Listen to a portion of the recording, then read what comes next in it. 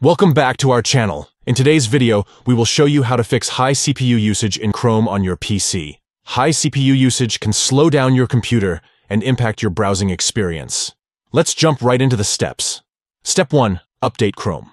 To ensure you have the latest version of Chrome, go to Settings, click on About Chrome, and check for updates. Install any available updates to keep your browser optimized.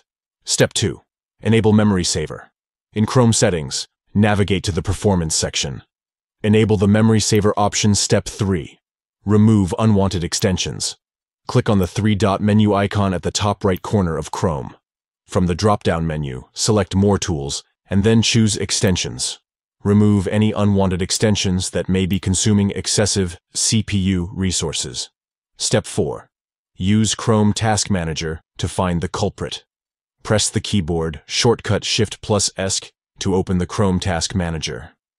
Identify any processes or tabs that are using a significant amount of CPU. You can end these tasks to free up system resources. Step 5. Stop Chrome from running in the background. In Chrome Settings, under the System option, toggle off the Continue Running Background Apps when Google Chrome is closed setting. Step 6. Clear Browser Cache. Press Ctrl+H on your keyboard to open the History tab. From there, select the Clear Browsing Data option.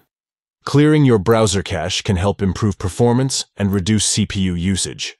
By following these steps, you can effectively fix high CPU usage in Chrome on your PC. Enjoy a smoother browsing experience and improved overall system performance. Thank you for watching.